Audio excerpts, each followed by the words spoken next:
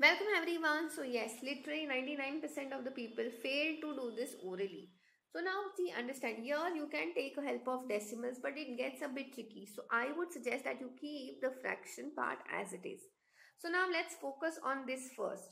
So we have 1 plus 1 upon 4. That can be written as what? 4 plus 1 upon 4.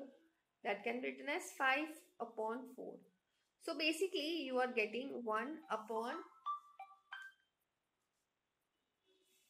1 plus 1 upon 5 upon 4.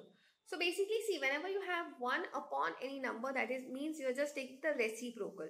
So this can be written as 1 upon 1 plus reciprocal of 5 upon 4 is 4 upon 5.